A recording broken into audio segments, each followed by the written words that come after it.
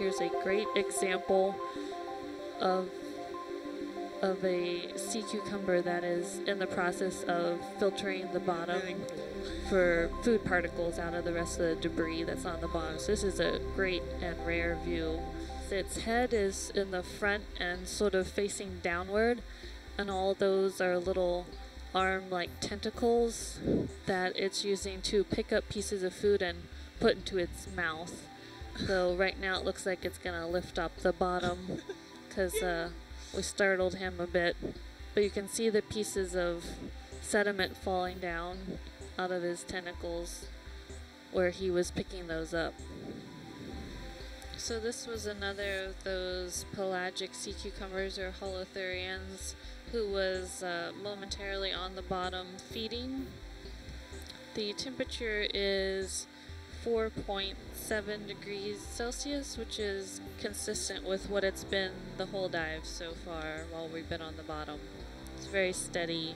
We're at about 1,240 meters, which is 4,068 feet right now. Okay, I was correct. Yep, so you're spot on.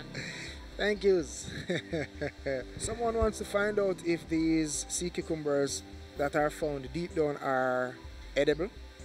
Most likely. I don't think they would taste very good. They'd most likely be like gooey, not very delicious, chewy, jelly slime balls. They're very slimy. But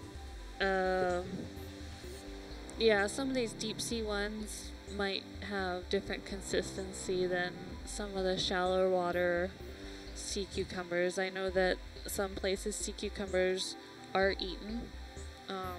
I don't think those are usually the pelagic swimming ones, but I'm not sure about that. What is this we're seeing here now, Jamie?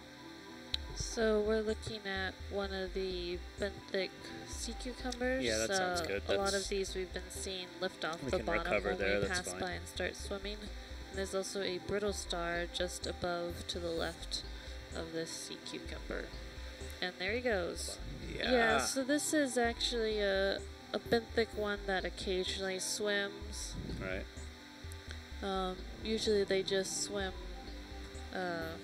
if they're startled or are avoiding a predator like Hercules. Yeah, that's what happened. These are typically benthic as opposed to the pelagic sea cucumbers that we see that have overall more round circular body shape and the fins that go all the way around their body. Great view here of a pelagic or swimming sea cucumber. You can also see that darker patch toward the bottom is its gut, and all the little tentacle-like arms you just saw close were closing in around its mouth. So this is one of the white spiny holothurians we've been seeing. There have also been some white holothurians that have dark spots without the spines. Not moving much. No, stick. This is an extra spiny sea cucumber next to a got long stick. spines.